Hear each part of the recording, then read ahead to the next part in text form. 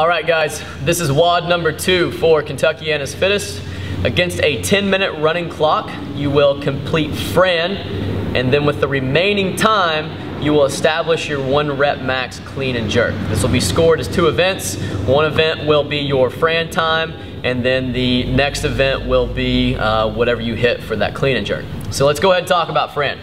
You guys should know the rep scheme for Fran: 21, 15, 9 of thrusters and pull-ups, 75 for ladies, 95 for guys. On this thruster, you can power clean or squat clean.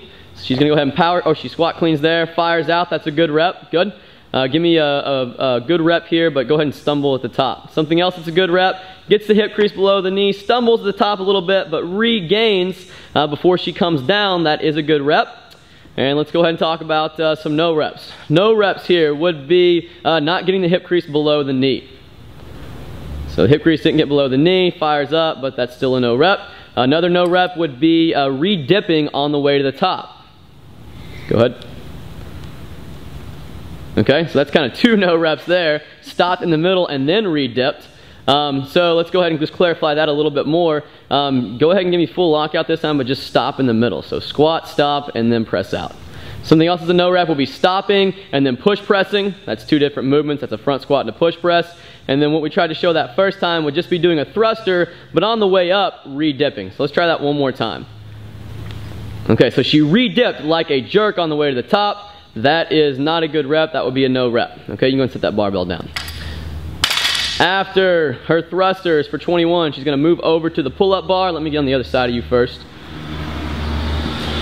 On her pull-ups,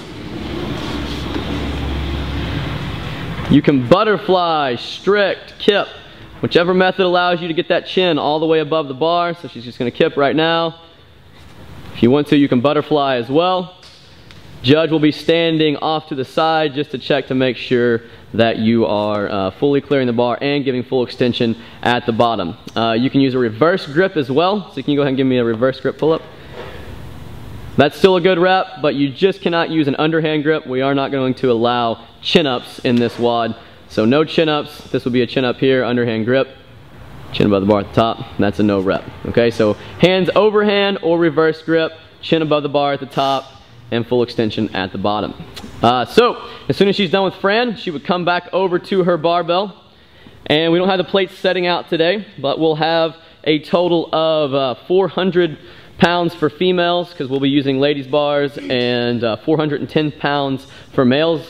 These plates will be stacked by these cones. That's something else to point out. We'll have these sections taped off day of the competition, but today we're just representing the space that you'll have with these cones. So you'll have plates stacked. You'll have that time to take your plates off if you need to, or load whatever weight you may need to use. Whenever you go for your clean and jerk attempts, they do need to be collared. So let's talk about clean and jerks.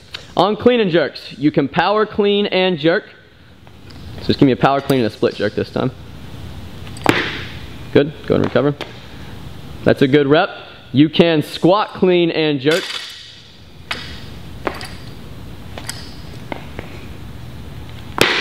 Good, recover. Make sure full recovery at the top. Give your judge a moment to say good rep before you come down. Things that, or actually other things that count as reps would include a clean and a push jerk. So basically, as long as she's getting it from ground to overhead, that's all we're looking for, okay? Full lockout at the top, good stabilization.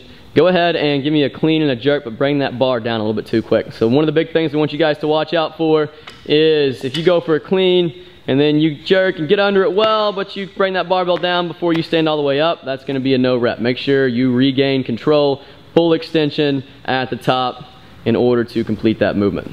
Good.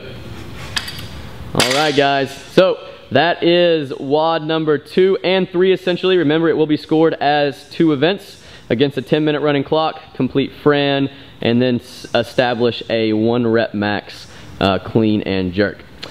There will be some other details, just a few other things to explain will be if the athlete doesn't completely finish Fran, then a second will be added beyond 10 minutes for every rep not completed. And if you don't successfully complete a clean and jerk, then your score for the clean and jerk will simply be 0 pounds.